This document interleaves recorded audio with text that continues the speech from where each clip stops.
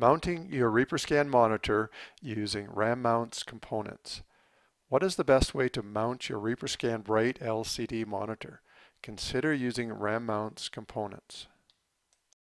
RAM mount components allow you to hold the ReproScan monitor in an exact position. Let's zoom in here and learn some more about RAM mount components. Here we see there's 3 components involved in holding the monitor in this configuration. At the top is a 1.5-inch ball and plate, and then a double socket arm, and then the plate that we're going to attach to the monitor bag. So here we are with a 11 by 3-inch plate. We're going to zip tie it using 5 heavy-duty zip ties to the monitor bag. Just kind of watch as I do this. I'm going to put them in place without tightening using the eyelet on the sides of the monitor bag.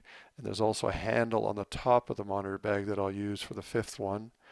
So we get them all in place, and then I tighten them all up and get them good and tight. Cinch them down because you want that be able to hold your monitor exactly where you want it. So the wind, the angles and things like that don't bother you at all. You get it set just exactly how you want it. Now this can stay on for the whole season, and I'm using a dull knife here. I'd prefer side cutters, didn't have them. So here's what we end up with: the 11 by 3 plate attached to the monitor bag. Now we're going to attach the double socket arm, and you can see that there's 2 double socket arms, and there's the medium and the double length, and I recommend you have both for different spots. I'm just kind of switching over here to the medium one. Here's a shot at the double arm and the 2x4 setup. Let's attach the 202U-225 plate with the ball to a 6.5 foot 2x4. Again, 6.5 feet seems to be a very useful length. Good for round tube manual chutes, square tube hydraulic chutes, different types of chutes in between. And we screw that on with 4 wood screws. And now here it's showing bungee corded on across a square tube Daniel chute. Here we are at a homemade square tube hydraulic chute with the 3 components. Now let's look at a second way of using RAM mount clamps.